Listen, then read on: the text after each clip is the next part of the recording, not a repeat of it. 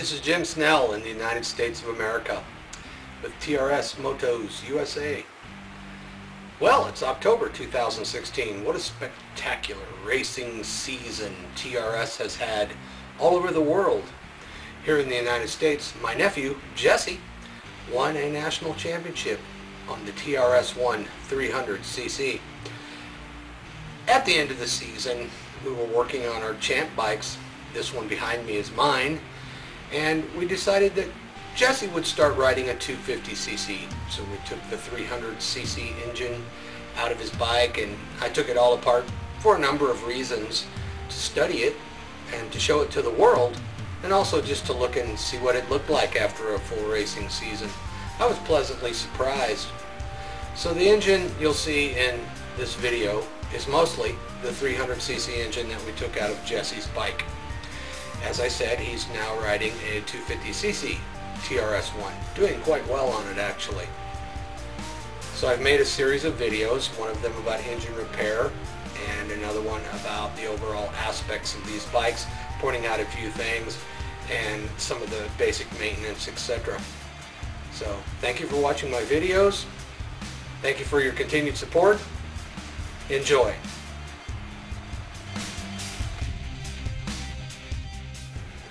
Let's take this engine apart now. First, we're going to remove the cylinder. We'll take the 4 bolts off. No real reason to have to take off the head. If you have the spark plug removed, the cylinder will come right off, then the piston. Then we're going to take off the intake manifold. It has 4 bolts. Then the clutch cover, and we're going to take the clutch cover bolts out. But note, this one here, there's a small arrow cast into it. Also has a copper washer. That's the drain plug for the water pump, as well as being a clutch cover bolt.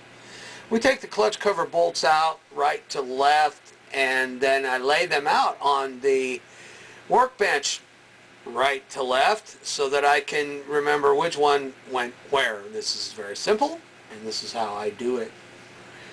There's a clutch cover gasket that has a couple of locating bushings there. And also this little aluminum stud is actually the kickstart return stop, which I will show later. That's what the cover looks like inverted. The water pump has a plastic impeller. That's what it looks like. The water actually goes from the pump through the cases and up through the cylinder. Here we have the magneto cover, and it's aluminum, and inside is the stator. All the bolts on the mag cover are the same. The stator magneto has a huge nut, size 27 millimeters. We'll take that off. And there's a special puller for getting off the flywheel. And I like to use one of these little, it's a little rollerball bushing thing that sits on the end of the crank, and it protects the crank from the pressure of the tool, the puller tool. I put a little silicone grease on there as well, and the puller tool, 2 wrenches, 2 big wrenches, and take off the flywheel. On the left case, just below the shifting shaft, is a magnetic drain plug, and behind that is one of the center case bolts. I'm going to point that out now, and you can see here I've taken it out and I have a magnet and I've gotten a hold of it. So that's a hidden one there. You can't split the cases without knowing that one's in there. The rest of the case bolts are fairly obvious in their locations. And then there are 2 of them that also have copper washers because they seal oil galleys that feed and return from the left side crank bearing. So there's a copper washer there on both of those center case bolts. Here we can see one of the crank bearings. You can see a small hole there in the side of the bearing race. In the left case halve, there is an oil feed galley. I previously pointed out there. And that hole in that bearing must align with the little dimple that's on the interior of the case halve. That lets the oil feed into that little hole in the side wall of the bearing. It's critical that that dimple and that hole you see aligns with the hole in that bearing race. There are other brands that use this same concept to lubricate the left side crank bearing. This only applies to the left-hand side bearing. The right bearing is lubricated by oil that comes into the back side of it behind the primary driven gear. This is what the left case halve looks like with the magneto taken off, and I lay out my center case bolts on the workbench.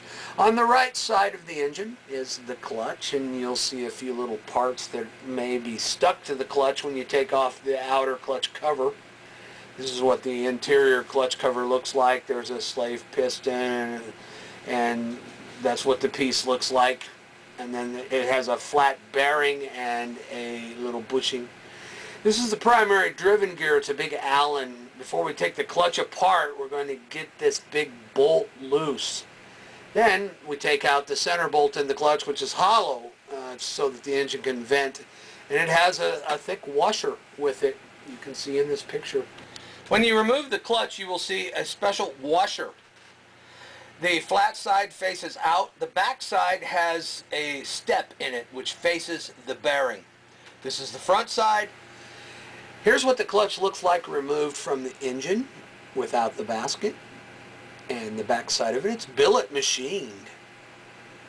And then we have the basket, the front side and the back side. The gear you see on the interior of the back side is actually part of the kickstart gear mechanism. It's the one that moves the basket so the basket can turn over the crank. We're going to take off the kickstart intermediate gear next, which is right there between the basket and the kickstart shaft. Has two washers, a clip, a bearing. Now we're going to take out the little aluminum kickstart stop, and it's kind of a little trick. You have to get under it with a screwdriver, and I rotate the big screwdriver, and that draws that up. It just slides in there, but it's a mild interference fit. You don't have to take it all the way out to get out the kickstart shaft, but you do have to raise it to get the shaft out. And there you can see the kickstart spring goes in a little hole in the cases. There's a washer there on the end of the kickstart shaft assembly.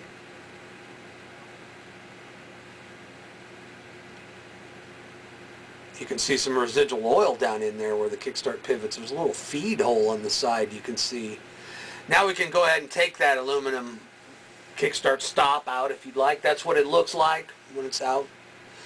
Now we already had that bolt loose on the primary driven gear, so we're going to, again, I'm going to use a little protector bushing so my puller tool doesn't harm the end of the crank. I have a special tool here that works for these gears. You put it over the gear, and then there's a compression ring that you press down over the tool, and that makes the tool grip the gear. And then again, 2 wrenches, and the gear is interference fit but semi-mild. And then there it is, removed from the end of the right side of the crank, and that's what it looks like with the gear taken off. You can see the crank bearing right in there. This is the shifting mechanism, and we're going to take that apart next. And first we withdraw the shifting shaft. It comes right out, and be aware there's a flat washer, a machined one, that sits right there.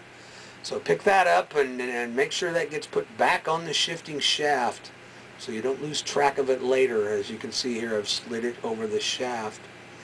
Then there's a small bushing that sits right here on this pin on the shifting mechanism. You can see I'm picking it up here. You can see the wider part faces down. There are 2 Allen bolts that hold this retention ring over the shifting mechanism. Take that off. Don't lose track of those 2 bolts. One's a little different than the other. And you can see I set that little bushing in the middle there so I wouldn't lose track of where it is. And then we can pull off this spring-loaded shifting pawl piece. It has 2 little levers, 2 little buttons, and 2 little springs. It can fly apart if you're not careful, so watch out when you take that out. I'm showing you here how it goes together, how those little levers sit in there, and those little pins are hollow on one end so the spring can go in there. Got some good detail shots for you here in case it comes apart on you and you need to put it back together. The next thing we have in the center of the shift drum is the little center pivot for the ratcheting mechanism, and it's 10 millimeters. You unscrew it counterclockwise, take it out. That's what holds this plate on the drum. Here you can see actually the little ball there on the right center. There's a ball spring plug. It is not an oil drain plug. It's the detent ball. Then that piece comes off, and this is what it looks like removed from the bike. And the back side, see that little hole off center that goes into a little pin that I'm pointing to here that's on the shift drum, so that you always get that perfectly back in place, because it's important, because neutral is a little different on that piece for finding neutral. Okay, so we've got everything apart, the bolts all out. You know, these center cases on the TRS, they're not difficult to separate. It's really amazing. You don't need to pry or beat on them or anything. They just come off. But you do want to watch a little bit when you're taking things apart like this, because sometimes a washer will stick to the oil and then you won't know where it goes or something. So I'm going to try and point out some of those things here. And sure enough, a washer did stick inside the case to one of the bearings, and I'm going to point out right here that we do have locating bushings as well on the center case, and we have again an aluminized center gasket. But hey, I found a washer stuck to the bearing, so I'm going to put that back over onto the transmission right where it goes, so I don't lose track of that either. All right. So we can start taking the parts out. There is a bearing on the case half that has a bushing that's part of it. It's a two-piece bearing. You can see that goes into, it has large rollers, and then that piece makes up that bearing. Okay, and it often stays on the transmission, so be aware. Here's what it looks like when you're looking down in there.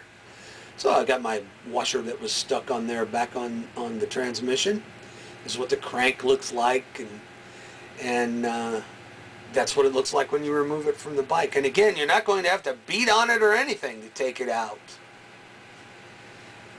And the transmission looks like this when it's removed. And the shifting forks, amazing. They're marked left and right. There's two that are symmetrical opposites of each other. That one says SR and one says SL for left and right. And then the other one is different, and that different one goes on the front near the crank and to the drum. So what you're looking at when the transmission's out, looking down into that left case half, there you go. And this is really well thought out, this engine. I'm honestly, I know I represent the brand, but I'm impressed.